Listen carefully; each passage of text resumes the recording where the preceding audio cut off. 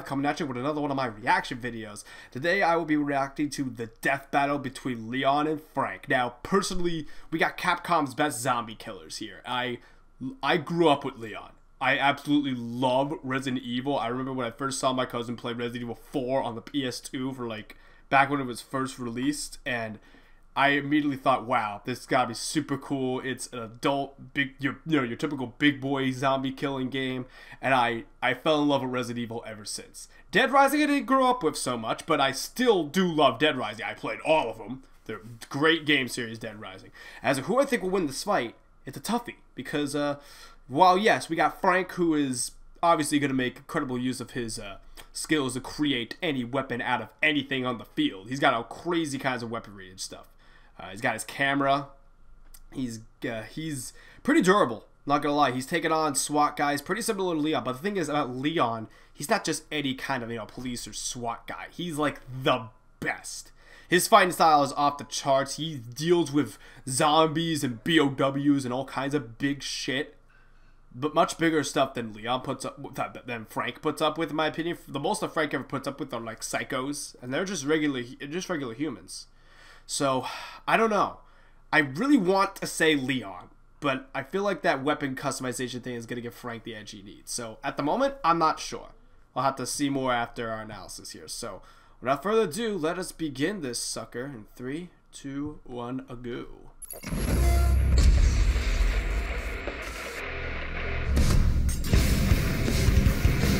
Surviving the undead apocalypse takes grit, perseverance, and an army's worth of firepower.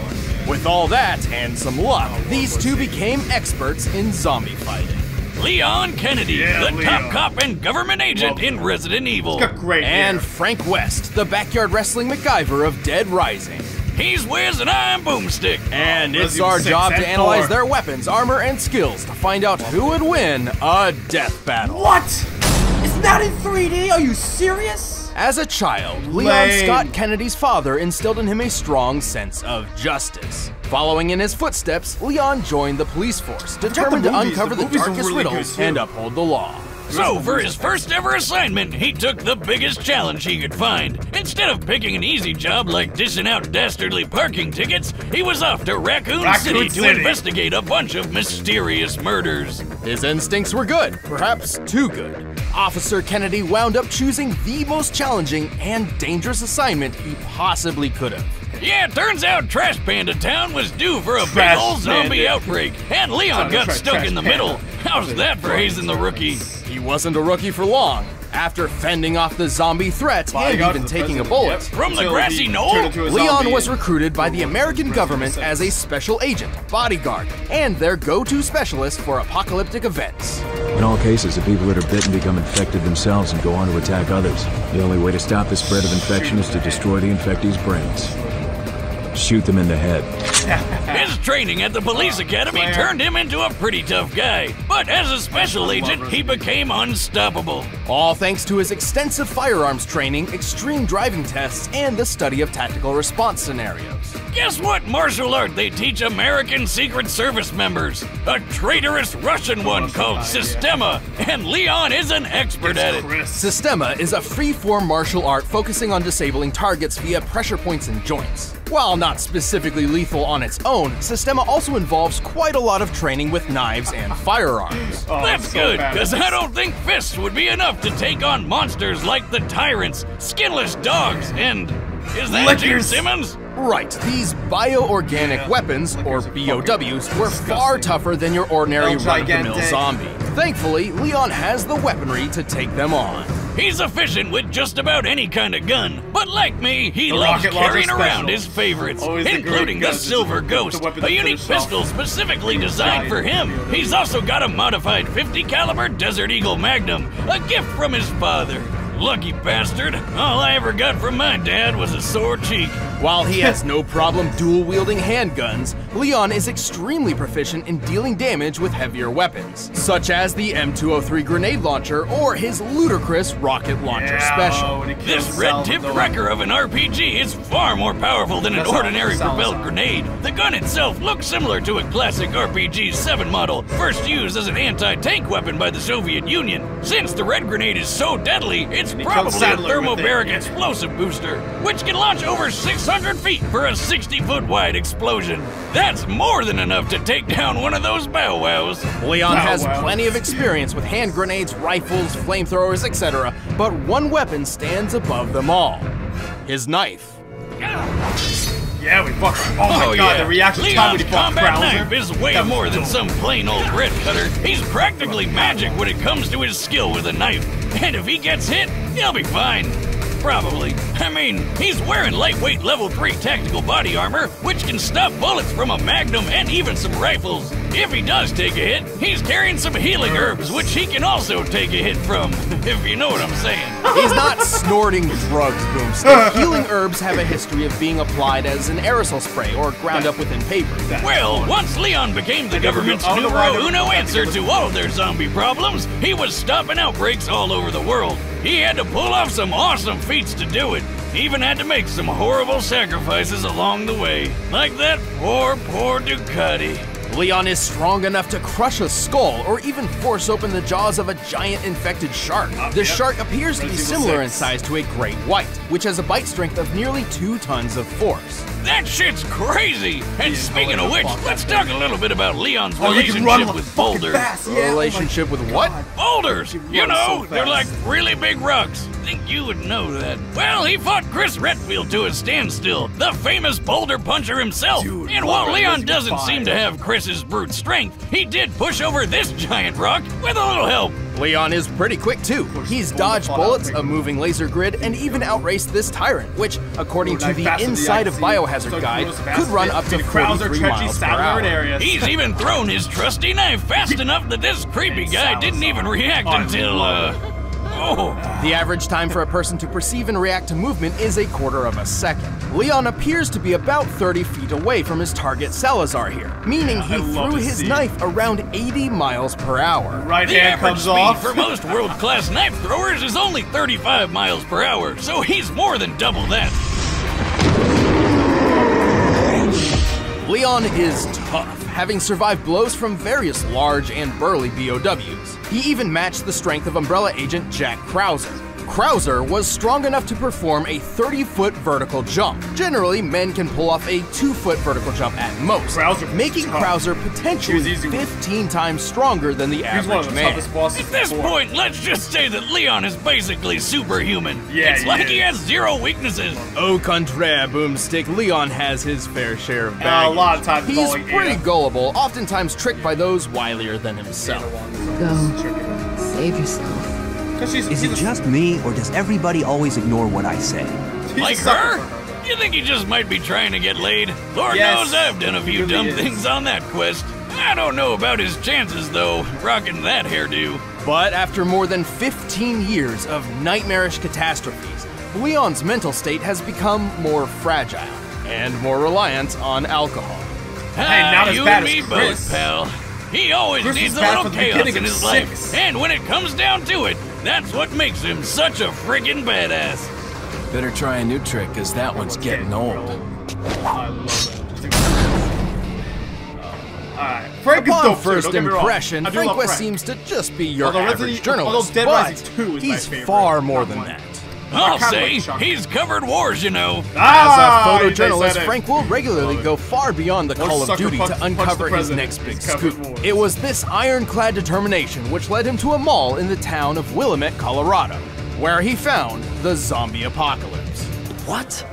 Did you just say zombies? But Frank's down to rough up dozens of zombies every now and then. And with his wrestling history and battlefield experience, he's got the skills to do it. Despite never having fired a gun at another person before Willamette, Frank discovered he's a natural when it comes to firearms. He's handy with all sorts of guns, like pistols, shotguns, machine guns, and a beautiful minigun. Oh, I love it. He's even got a silver ghost, a unique pistol specifically designed for government agent Leon Hey, wait a minute. But bullets can only last so long against a never-ending zombie horde. so Frank was forced to improvise. And thanks to being in a shopping mall, he had plenty of options. From obvious choices like sledgehammers, baseball bats, and chainsaws to out-of-the-box picks like shampoo, lipstick, lawnmowers, and a shopping cart, Frank has an uncanny ability to effectively weaponize pretty much anything he gets his hands on. Garbage, toys, food, you name it. This guy does not overlook anything's death-dealing potential. He even uses his camera flash as a weapon. His primary camera appears to be a Nikon D100, which has a flash color temperature of 6000 K, or crystal white. When used up close, it's nearly as effective on the eyes as a flashbang grenade. Anyway, Frank survived the zombie horde with flying colors. His next step was obvious. Profit from it. He became famous overnight.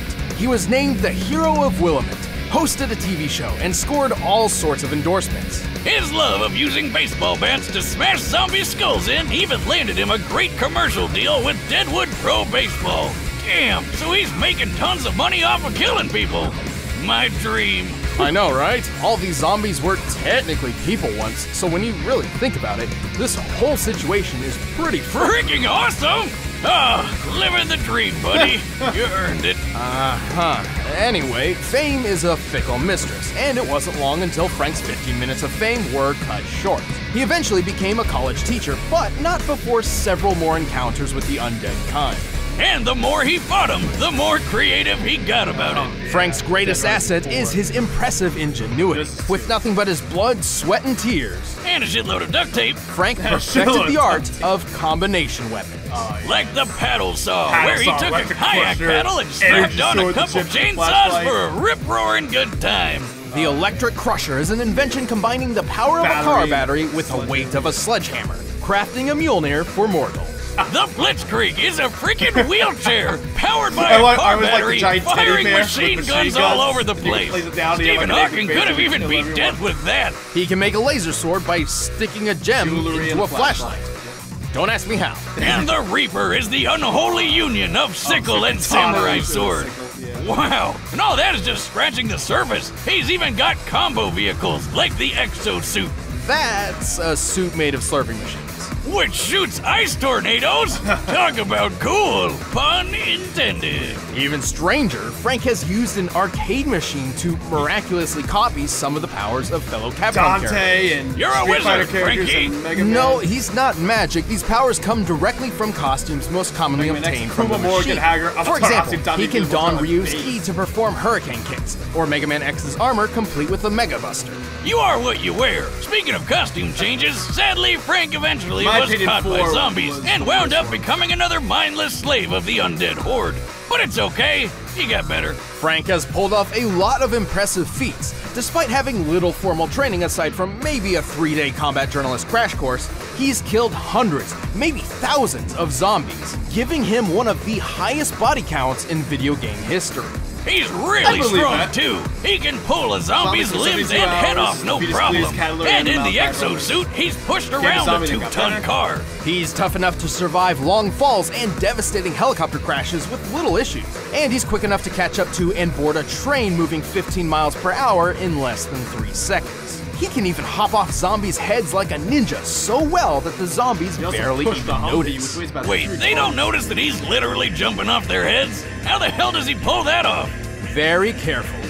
But Frank has fought more than just mindless zombies. Yeah, like some crazy clowns with chainsaws and a freeze gun, and plenty of other psychomaniacs. This is my stuff! Including Lance Corporal Calder, the world's first intelligent soldier zombie. Also, I think it's important to note many of these feats were performed in a span of 72 hours with no sleep or rest. According to a study on sleep deprivation in 2010, an average human's physical and mental health begins to severely deteriorate after 36 hours of no sleep, resulting in disorientation and even hallucinations. He was able to do Here I thought heavy drinking was the only way to legally hallucinate. Well, time to binge Netflix until I trip balls. Whether by inhuman stamina or just a shit ton of adrenaline, Frank was in peak condition for twice as long as he should have been. There's that journalist determination again. Sure, he may be a bit of a self-serving asshole, but he's pulled off the impossible more than once, even when he got into his 50s. Once a survivor, always a survivor. Snag your very own disposable, DigiJeep disposable camera. It's fantastic. I mean it. Seriously. I need a raise. Alright. Alright, the combatants are set. Let's end this debate Frank once and for all. But first, let me tell you about how you can be the MacGyver of the kitchen. It's a toughie, because, I mean... Yeah, Frank seems like that whole 72-hour thing kind of making me reconsider now, because he does have a lot of strength and stamina, but I feel like Leon has done bigger feats. Yeah, Frank has probably killed more zombies than Leon has. But the thing about Resident Evil universe is that POWs are like mutants in a sense, and there's only like, I think, 3 special types of zombies in Dead Rising. There's not many. Like, there's some of the acid ones that spit shit or something. There are really not too many special types of zombies in Dead Rising. There's a crap ton in Resident Evil. So many. I feel like the fact that he can take hits from BOWs and all the kinds of that shit is what makes him stronger. So, I'm gonna go with Leon on this one. He can so adapt to what Frank does in terms of weird weapons and stuff. It's nothing too new that he hasn't come across. I mean, I believe in him. Now, it's time for a death battle! Come on, Leon! Come on, Leon! With the evacuation complete, state officials are prioritizing outbreak containment. Yet there are still reports of looters within the city. Who knows what these people think is worth braving certain doom to get? Sweet! Just what I was the looking surf for. bot helmet, of course. Of course he'd get that. What are you doing? No one's supposed to be here. Never stopped me before, pal. That's good conflict. Alright, here he goes. Oh my goodness. Baseball bat now. Batter up! I think Leon's combat is also better than Frank's. Oh. See you in a flash, buddy. Oh. Fuck you. Oh, damn. All this Capcom. Oh, boy. Zambos. Lots of Zambos. It's gonna be like a temporary work together sesh right here.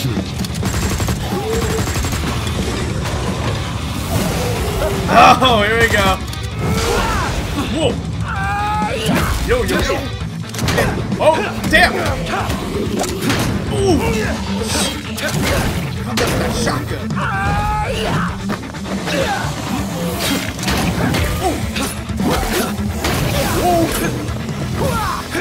Okay, I get my... Oh my god. Give it up, man. You can't keep up with me. Yeah, right. Wanna bet? I've covered wars, you know. Nah! Nice, Frank. Oh. That's nice, bud. Ooh, the Ripper! I fought them. Oh, that's nice. I fought. Oh god. This whole thing where he gets that, that's called me. That's fucking weird, man. Now he's got X's powers. Grenada! Incendiary grenade! Oh my god. What fuck? Woo! Whoa! Surfbot! No. Oh shit! Leon! Shit! Capcom heroes. Like, what has he got now? Oh, that mech suit! Nice to meet you. Why don't you chill out? Oh my god. No, no. Come on, Leon. You can do it, man. You can do it. Oh yeah, the special rocket launcher. Come on. Come on. Here we go. Yeah, come on, Leon. Oh.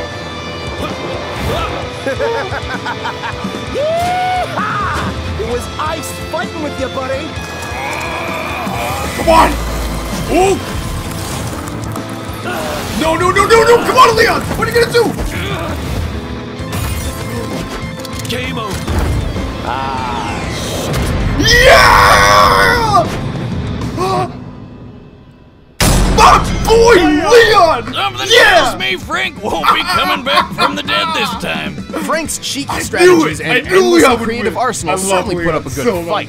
But in the end, Leon just had him beat in nearly every other category. Frank was one tough cookie, but Leon's superhuman abilities were just more impressive. Frank's pushed a 2-ton car, right? Yes, which is similar to Leon holding back the shark's 2-ton biting force. But he's also his boulder feat was much more impressive. By comparing the boulder's size to Leon, it appears to have weighed around 9 tons at minimum. While Leon did have help pushing it, even half of 9 tons is much heavier than anything Frank's lifted or pushed.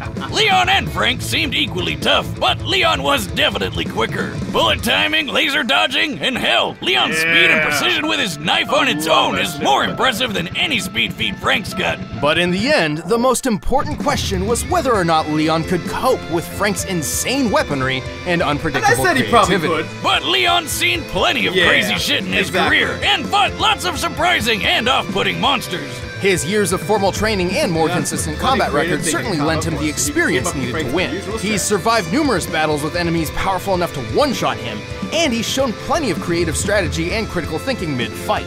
Like when he fought Tyrant Glenn, using momentum from his own injuries and throwing a friggin' motorcycle through the air. Leon was just too fast, too strong, too experienced, and too badass. He was frankly on his game. The winner is Leon. Yeah, Leon! Oh, that's a cool scene too from Resident Evil 4. Thanks for watching this episode of Death Battle. If you want to check out commentary for this episode, you can click the little box right over there for a first member. Thought of this fight, and I really love how this fight music turned from out. this fight, go ahead and do so. It's down. I'm very happy with Leon winning. All right, who is it?